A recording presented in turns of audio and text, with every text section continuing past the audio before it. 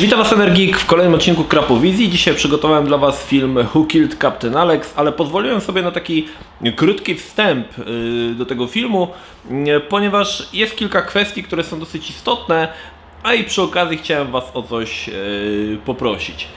Who Killed Captain Alex jest pierwszym filmem akcji stworzonym całkowicie w Ugandzie z ugandyjskimi aktorami. Cały budżet filmu wyniósł niecałe $200 i za te śmieszne, można powiedzieć, pieniądze próbowano stworzyć film akcji. Reżyser, który pracował nad tym filmem, w ciągu ostatnich 4 czy tam 8 lat nakręcił prawie 40 filmów. 40 filmów, z czego były to filmy, z wywiadów możemy się dowiedzieć, że były to filmy nie krótkometrażowe, tylko pełnometrażowe po 60 i 90 minut. Także no, cały ten w Ugandzie, cała ta ten przemysł filmowy jakoś tam sobie można powiedzieć radzi. Natomiast tak się przynajmniej wydaje. Natomiast w Ugandzie jest straszna bieda. Ten gość kręcił to w jakichś slumsach. Film jest strasznie niskobudżetowy, z ogromną ilością idiotyzmów, ale chciałem was prosić o coś innego, ponieważ Who Killed Captain Alex możecie obejrzeć sobie całkowicie za darmo na YouTubie. Jest ten film wrzucony przez samego reżysera, natomiast ja bym chciał was zachęcić do czegoś innego, do kupna tego filmu, oryginału. Zaraz powiem, dlaczego jest to w cudzysłowie. Koszt z wysyłką Who Killed Captain Alex to $10. Link macie w opisie. Dlaczego zachęcam? Ponieważ kiedy obejrzycie, jak ten facet pracuje, w jakich warunkach on pracuje, ile kosztuje go pracy, żeby zrobić jakikolwiek film w Ugandzie, to trochę, tak powiem wam szczerze, mnie osobiście się zrobiło żal. Wszedłem na tą stronę, zapłaciłem to $10. Początkowo myślałem, że to $10 gdzieś zniknie w Ugandzie i już nigdy go nie zobaczę, ale byłem naprawdę bardzo miło zaskoczony, że ten film jednak został wysłany. A widać, że sami ci goście, pomimo tej biedy i takiego skrajnego ubóstwa, gdzie oni żyją, mają sporo takiego dystansu do siebie. No i naprzeciw wszystkim, słuchajcie, te wszystkie przeciwności, które są przeciw nim, tak? Oni i tak robią swoje, robią te filmy. Wiecie, tam jest taki film zrobiony przez stronę Vice z wywiadem z tym reżyserem. To słuchajcie, on mieszka w chałupie, która wygląda gorzej niż komórka Tigera Bonzo, także no. I on to składa tam, słuchajcie, w tej Ugandzie na jakichś komputerach w ogóle takich przedpotopowych, ale działa, tak? Działa. Nic nie jest w stanie go zatrzymać. I to jakoś, tak powiem wam, ten program sprawił we mnie taką chęć pomocy temu gościowi, żeby ktoś z Polski zainwestował w jego produkcję, te $10. Dla nas $10 to tak naprawdę trochę takie nic, a dla niego pewnie to dosyć dużo znaczy. I chciałem dla was zrobić tutaj ten unboxing tego filmu, bo też jest ten film dostajemy z kilkoma dodatkami, że tak powiem, śmiesznymi. Na początek pokażę wam kopertę, proszę bardzo. Zupa Krzysztof Micielski. Koperta została oczywiście wysłana do mnie z MacLeod. No i w środku mamy film. Film jest dostajemy w takiej kopercie, jak filmy na rynku jeszcze można kupić DVD z okładką, z tyłu mamy opis. I teraz ciekawostka. Film, który jest na tej płycie, nie jest obrazem oryginalnym. I ten, który obejrzycie na YouTubie, też nie jest filmem oryginalnym. Dlaczego? Ponieważ twórcy... Znaczy, tu są dwie historie. Jedna mówi, że twórcy w tym ugandyjskim klimacie spalił się komputer i spalił się dysk twardy, przez co stracił wszystkie surowe materiały, z którego powstawał oryginalny film. A druga historia mówi o tym, że reżyser skasował wszystkie materiały z dysku, bo musiał mieć miejsce, żeby robić nowy film. Która jest prawdziwa, ciężko powiedzieć, ale krążą one jakby równoważnie, te historie. I film, który obejrzymy, który dostajecie na płycie, który jest na YouTubie, jest niestety z tak zwanym VJ-em. Jest to jakiś koleś z Ugandy, który na żywo komentuje film, który ogląda. Dorzuca jakieś dowcipy. Powiem tak, z jednej strony sporo ten film traci, bo nie oglądamy tego oryginalnego filmu, ponieważ jego wokal jest nałożony. Z drugiej dorzuca trochę humoru. Ja osobiście powiem, że chciałbym obejrzeć oryginał, ale niestety już tego oryginału nie jesteśmy w stanie zobaczyć. No nie wspomnę też, że ten film jest dosyć niskiej jakości. Nie jest prawdopodobnie takiej jakości, jaka była oryginalnie, bo widać, że nie jest to jakość DVD. No więc okej. Więc to jest ten film, który dostajemy niestety z tym VJ-em. No i nic. No nic się z tym nie zrobi. Także Who Killed Captain? Teraz w środku, gdy wyjmę tą kopertę, film jest nagrany na płycie Prinko. Oryginał, Zupa Action. Znaczy dlaczego? Też jest to wyjaśnione w tym dokumencie, że ten facet po prostu go nie stać na to, żeby tam tłoczyć płyty. On kupił tam płyty i nagrywa to w tym swoim komputerku i rozsyła to ludziom. Okej, więc dostajemy to. Kolejną dosyć ciekawą rzeczą jest, słuchajcie, taka tekturka. Welcome to Uganda. I ta tekturka, słuchajcie, jest ręcznie malowana. Znaczy to jest, nie wiem, czy to te dzieciaki z tej Ugandy, czy ktoś to namalował ręcznie. To jest namalowane mazakami. Mamy tutaj jakieś wybuchy, jakiś domek.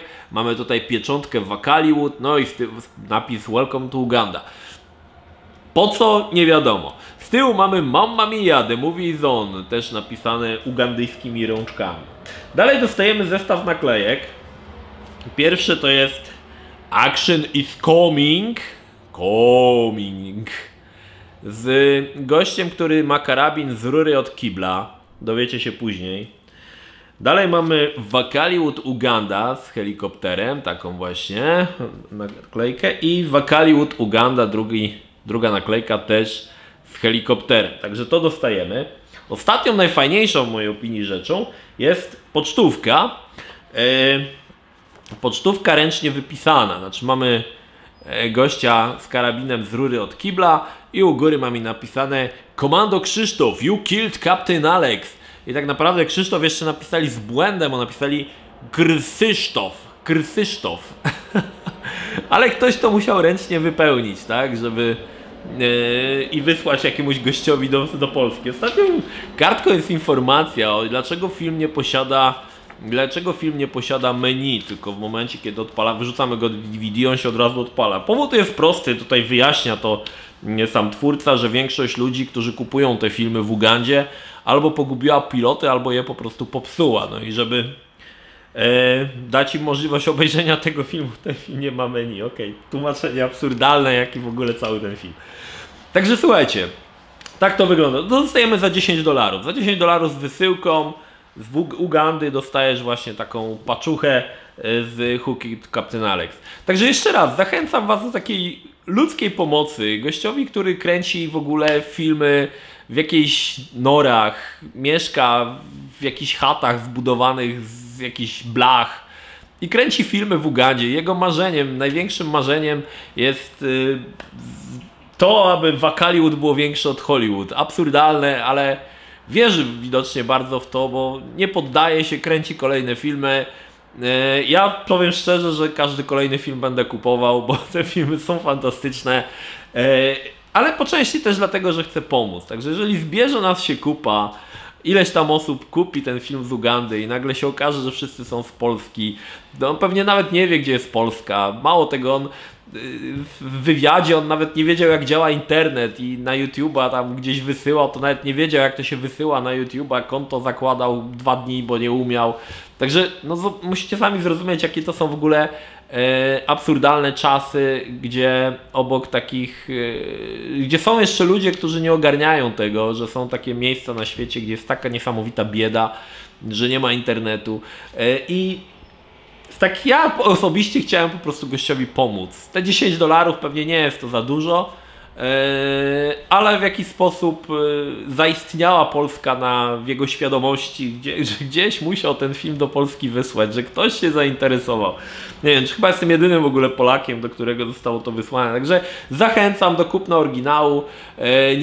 Nie popierajcie piratów, kupcie oryginał. Nawet że jeżeli twórca wrzucił film na YouTube'a, to i tak warto kupić oryginał i samemu go sobie obejrzeć w domowym zaciszu. $10 was nie zbawi, a pomożecie facetowi w kręceniu kolejnych produkcji. Ok, zapraszam teraz do Who Killed Captain Alex w kolejnym odcinku Crap-O-Wizji.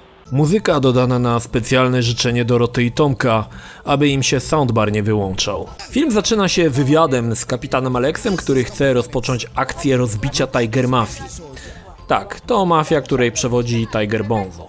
Mamy szybki przeskok na komandosów, którzy mają rozbić obóz w jakimś jeziorze pełnym gówna. Dosłownie. Wszystkich komandosów jest 10, ale w filmie zginie ich kilkukrotnie więcej. Niektórzy strzelą kopytami po kilka razy, a ci co bardziej zajebiści będą strzelać i zabijać samych siebie. Komandosi z Ugandy używają własnej broni, zrobionej z rur od kibla, używają też zielonych masek przeciwgazowych kupionych od Chińczyka za $1, ale najbardziej zajebistym z nich jest kapitan Alex. Jego zajebistość jest tak wściekle ogromna, że musi się odznaczać, nosząc w biały dzień gigantyczną latarkę na łbie. Po tej scenie jakiś gościu gotuje coś w wielkim garze. Niestety nie wiadomo co i po co ta scena. Widocznie jest ona znacząca dla całości produkcji. I scena w barze. Jak się przyjrzycie, to zauważycie, że nikt nic nie pije, a drinki są mleczno-niebieskie. Nie piją dlatego, że laska rozlewa im autentycznie farbę, którą zostawili budowlańcy w jakiejś kadzi. I tak, nie żartuję, jest to farba. Nawet nie było reżysera stać, aby kupić jakiekolwiek wino. Dalej mamy nawet spoko piosenkę, impreza się rozkręca, wszyscy najebani farbą, więc zaczyna odpierdalać i rozpoczyna się szalona bójka w barze. Ciekawostka, spora część budżetu filmu poszła na połamane krzesła w tej scenie. No i zjawia się kapitan Alex, który mówi co się kurwa dzieje i stawia wszystkich do pionu. A jeden z lokalsów albo komandosów rozpierdala butelkę o ścianę. Okej, chuj tam, mamy akcję. Komandosi planują rozbicie Tiger Mafii. Mamy szalone popierdalanie przez trawę, czołganie się w trawie, czołganie się w niewielkim jeziorku pełnym wody, jakby nie można było obok, skok przez most, strzelanie z karabinów z rur od kibla, zabójstwa poprzez przestrzelenie dużego palca u nogi. Intensyfikacja akcji rozpierdala mózg. W kolejnej scenie podjeżdża chyba jedyny samochód w Ugandzie. Jest to o tyle drogi sprzęt, że według reżysera gość posiadający to jeżdżące cacko pożyczył im go tylko na 30 minut, żeby nikt nie rozpierdolił drogocennej fury ani nie ukradł kół. Oto Tiger Mafia. Chodzą w zwolnionym tempie i są zajebiści. Towarzyszy im laska ze startymi kolanami. Dlaczego ona ma starte te kolana, zapytacie? No jak dożyjecie odpowiedniego wieku, to zrozumiecie. Jest też tutaj osobnik w czerwonej koszulce. To rosyjski czarny najemnik. I ma karabin z rury od kibla. A jakże. Tymczasem komandosi wbijają do miejscówki. Tiger Mafia daje komuś tajemniczą walizkę. Kto to i co jest w walizce, już się nigdy nie dowiemy. Kapitan Alex, jak zwykle zajebisty. Zielona maska i wielka latara nadają mu dostojnego wyglądu. Komandosi specjalnej troski próbują pojmać jakiegoś człona Tiger Mafii, ale ten, pomimo że nie ma broni, kopie ich po ryjach jak jakiś ugandyjski koń i im spierdala. Tak, 4 komandosów nie dało rady chudzielcowi w niebieskiej koszulce.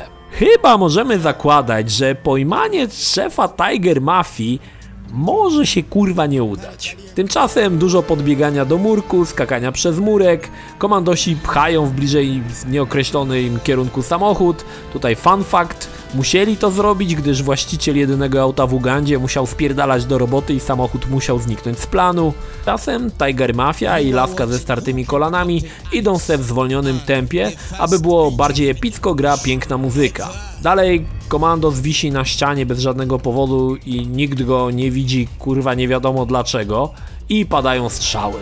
Pamiętajcie, że komandosów jest 10, a Tiger Mafii członków aż 4, ale w tej walce to nieważne, trup ściele się gęsto. Spider-Man walczy dzielnie, ale po 3 sekundach daje się zabić jakiemuś randomowi. Akcja jest gruba, kule latają jak muchy wokół ugandyjskiego gówna. Karabiny z rur od kibla sieją spustoszenie. 10-osobowy oddział komandosów stracił już ze 30 ludzi i wciąż traci kolejnych. A wiecie czemu laska miała starte kolana? Bo nie ogarnia wchodzenia pod górkę, z której ciągle się spierdala. A myśleliście, że czemu? Strzelanina trwa, nagle wbiegają krowy, ale chuj tam, strzelajcie dalej.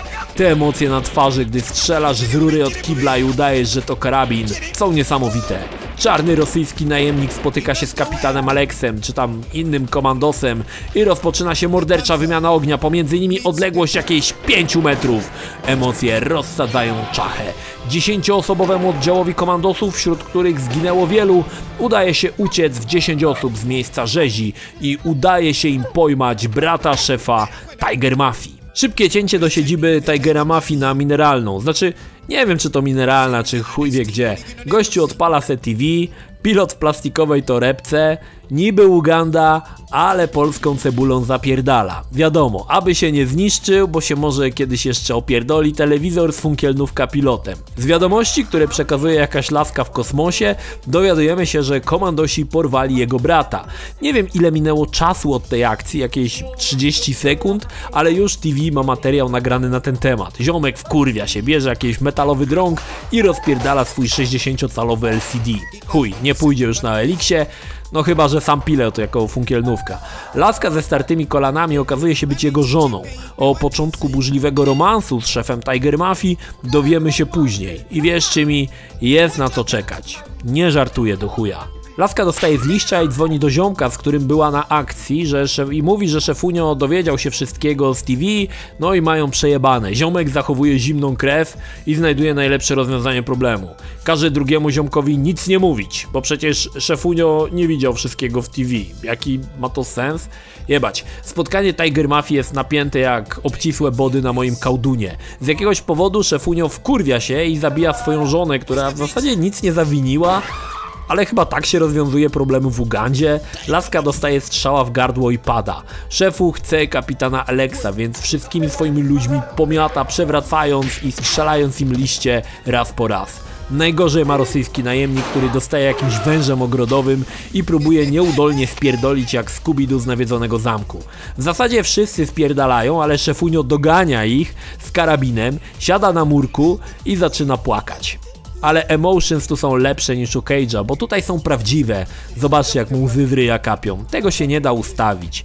No i pojawia się damski szpieg, który od czasu do czasu obciąga kapitanowi Aleksowi, ale pracuje dla Tiger Mafii. Lachon wspomina, że Brachol jest na posterunku policji, więc szefunio postanawia go odwiedzić. Policjant chuja może zrobić, bo boi się Aleksa i nie chce Brachola wypuścić, więc szefunio, aby nie wracać z pustymi rękami, zabiera mu skrzynkę z bronią, która stała sobie na biurku i nikomu nie zawadzała. Tymczasem damski szpieg wbija do Aleksa i obiecuje mu dymanie, ale ten musi się najpierw wykąpać. Kapitan Aleks rzuca swoje ostatnie słowa, że nie lubi się kąpać i ogólnie woli się rozbierać jedynie przed swoimi ziomalami. Wyłazi z namiotu, no i ktoś go zabija. I tutaj mamy zawiązanie akcji. Kto zabił kapitana Aleksa? Największa tajemnica od czasu Atlantydy staje się głównym motorem całej akcji. Kto go kurwa zabił? Może mydło, którego tak nie lubił. No temat zjebany. Kapitan Aleks nie żyje, komandosi bez dowódcy. I nie wspomniałem, że wcześniej Tiger Mafia porwała 2 komandosów, ale całe szczęście mają przy sobie jakieś urządzenie, co miga lampką i ma krótką antenkę, więc komunikują się przez nie z resztą oddziału. No i kurwa pojawia się brat kapitana Aleksa, który dowiedział się o jego śmierci sprzed kilku minut. I teraz uważajcie, bo rozpierdoli was to na atomy. Jego brat jest mistrzem kung fu, mnichem Shaolin i przybywa na spotkanie w tradycyjnym shaolińskim outficie. Biało-niebieskim dresie z napisem sport. Tymczasem szefunio Tiger Mafii, może będę go nazywał Tiger Monzo, chce się dowiedzieć, kto zabił kapitana Aleksa. Kto kurwa? Nie wiem po co mu ta wiadomość, bo pozbył się problemu, ale widocznie nie było to po jego myśli. Mamy pokaz jak postępuje się z rosyjskimi najemnikami, jak ci chcą kasy. Jeden strzał z liścia i już beczą jak pizdy. Tak się rozprawia w Ugandzie z najemnikami z Rosji. Tymczasem brat Aleksa, szalony mnich Shaolin w eleganckim dresie, postanawia sam się dowiedzieć, kto zabił jego brata. Jednak zanim to nastąpi, musi odwiedzić swojego mistrza. sensei, wodza, futomaki, surimi samego sashimi, jebanego przechuja z klasztoru Shaolin, który nie jest zadowolony, że tamten chce zemsty. Mnich i tak ma to w dupie, więc rusza. Postanawia przed tym jednak się przespać na drzewie, budując sobie posłanie ze sznurka, a potem zjeść tradycyjny ugandyjski posiłek, żwir z gałęziami. A na deser znajduje rybę, która chyba akurat sobie przechodziła po trawie. I nagle w tej samej trawie znajduje martwą żonę Tigera Bonzo, tą ze startymi kolanami, ale okazuje się, że ona żyje, ale jest ranna. Daje jakieś szmaty, potem nazbiera jakichś liści, pewnie barszczu sosnowskiego i każe ich wcierać w ranę. I że będzie wtedy wszystko będzie kurwa okej. Wracamy do obozu komando. Sytuacja jest słaba, ale akurat jedna z komandosek ma rozwiązanie. Okazuje się, że jest jakiś przechuj wojownik komando rozpierdalacz, który akurat sobie jest na wakacjach w Ugandzie i może im pomoże rozjebać Tiger Mafię. Tymczasem mnich Shaolin trenuje. Pompki w wodzie, bieganie na krótkie dystanse, kopniaki i autystyczne ruchy rodem z teledysków raperskich. No i łowi sobie rybę. A żona Tigera Bonzo myśli, że w sumie skoro ma starte już kolana, to nie zaszkodzi jej trochę dotrzeć przy mnichu z Shaolin. Okej, zostawmy to. Tymczasem Tiger Bonzo porywa tą babkę z kosmosu z telewizora i przyprowadza ją przed swe oblicze. Tam każe drugiej zadzwonić z komórki do TV i dać przekaz live na żywo. Wkurwiony obwieszcza wszemi wobec, że chce swojego brata i chuj, bo jak nie, to jeszcze bardziej się wkurwi i jeszcze bardziej będzie dar swojego ryja na antenie. Tymczasem mnich zauważa, że żona szefunia ma mazakiem na kałdunie napis TM, jak Tiger Mafia, i myśli: o chuj, jestem na dobrej drodze. I tutaj mamy romantyczną scenę, jak to żona poznała Tigera Bonzo. Ten przywiązał jej łapy liną do sufitu i zaczął ją torturować, polewać wodą, aby się zgodziła na ożenek i w końcu się w nim zakochała. No, historia normalnie jak z bajek Disneya. Tymczasem zamiennik kapitana Alexa okazuje się być okrutnym ćpunem, który niezbyt ogarnia, co się wokoło dzieje, ale wyjawia, że chce atak na Tiger Mafię przeprowadzić jak najwcześniej, no bo potem ma umówione tańce w pobliskiej ruderze i chce iść na plażę. No, to plan misji mamy z głowy. No i teraz tak, mnich wbija do bazy od zawiecznej, a następca Alexa z komandosami od innej strony. Tylko mówi tym swoim komandosom, że mu nie wchodzili w paradę, bo się wkurwi. Tiger Bonzo wie, co się święci, więc każe ludziom się przygotować, a jednemu z nich nakazuje zajebać policyjny helikopter. Ten znajduje się na jakimś pastwisku pełnym kormoranów czy innych ptaszysk. Akcja jest gruba. Po cichu, w rytm muzyki Sila udaje mu się pojmać helikopter bojowy. No i teraz w zasadzie panuje już chaos. Tiger wali wszystkich z liścia w mordę, pojawia się mnich, który walczy z innymi na karate. Tamten w helikopterze leci nie wiadomo gdzie, ale rozpierdala losowe budynki w epickich scenach. Komandosi czołgają się w brudnej wodzie. Nagle jeden z nich przystawia broń do głowy jakimś babom w siedzibie Tigera. Ten ma na to wyjebane, ale jeszcze bardziej ma wyjebane jego ziomek, który pojawia się z chuja w ogóle nie wiadomo skąd. Olewa tego komandosa i gada z szefuniem, jakby się nic nie stało. Tiger też wkurwiony, bo nie wie o co chodzi, więc zabija wszystkich. I komandosa, i te baby, i swojego ziomka. I wracamy do przerwanej walki mnicha, który walczy przed Tigerem. Znaczy, on wcześniej też walczył. Czy teraz chyba czekał, aż tamten zastrzeli te baby? W chuj, nie wiadomo. Teraz scenka, którą trzeba pokazać w zwolnionym tempie. Tutaj gościu ląduje z helikoptera, ten sam, 2 razy. I najlepsze jest to, że zabija sam siebie. No i strzelanina w lesie, w której już totalnie nie wiadomo o co chodzi. Ci sami goście giną po 3-4 razy. Jakieś kurwa bujanie się na linie. Bieganie z karabinem z rury od kibla. Ruski najemnik rozpierdala 90% oddziału komandosów, ale jakieś 5/6 udaje się przeżyć. Jakiś granat ni stąd ni zowąd. W końcu ginie ten ruski najemnik. Na miejsce leci helikopter Uganda Air Force. Skąd kurwa i kto to? Nie mam pojęcia. W epickiej scenie jakiś gościu strzelają z rury od kibla, załatwia helikopter, wybuchy, krew się leje, no i udaje pojmać się tego Tigera Bonzo i komandosi przenoszą go przez ugandyjską rzekę. Telewizja pokazuje wiadomości, jak to pojmano Tigera Bonzo i chuj, zamieszki, pożoga i rozpierdol. Koniec. Zaraz kurwa zapytasz, ale kto zabił kapitana Alexa? Właśnie film tego nie wyjaśnia. Masz tu film z tajemnicą do przemyślenia w długie zimowe wieczory. Ale na otarcie łez przy napisach końcowych jest piosenka o babci reżysera i tańczący faceci przebrani za stare babsztyle. A, no i oczywiście tradycyjnie zapowiedź innych filmów z Ugandy. Chyba najlepiej zapowiada się Eaten Alive in Uganda. Może zagrozić pozycja Avengers Infinity War. To tyle. Dzięki.